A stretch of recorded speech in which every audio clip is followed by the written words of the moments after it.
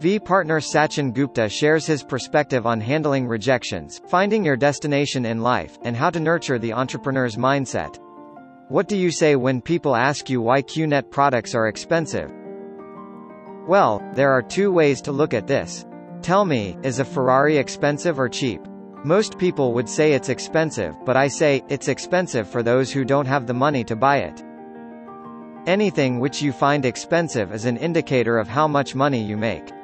So, when it comes to starting your QNet business, rather than thinking that the products are expensive, think about the destination in life wherein nothing would be expensive to you. If you can gather up some money to buy a product, a good holiday, a top-quality water filter, a life-enhancing energy product, keep in mind that along with that product comes a business opportunity. And this opportunity is what can give you that level of financial freedom, the freedom of not having to use the word expensive. What do you say to people who say that they do not have money to join QNet?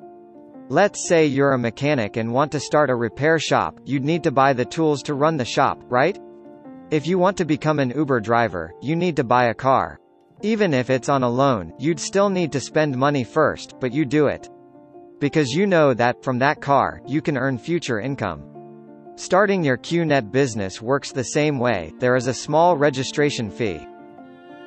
There is no capital required, you just need to sell the products or buy them if you wish to use them yourself.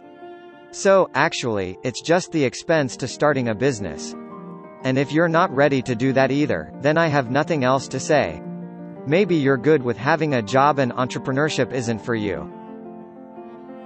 What do you say to prospects who tell you they saw negative news online about QNet?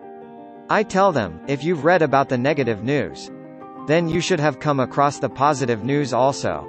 If you want to do some research, then do it properly.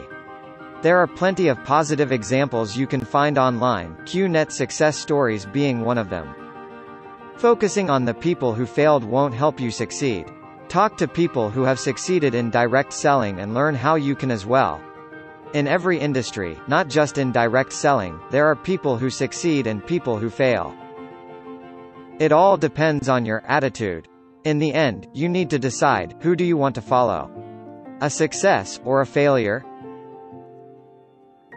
Thank you for watching this video. If you like this video, please give it a thumbs up and share it with your team members. Also, to get the future video updates, don't forget to subscribe my channel and turn on the bell icon.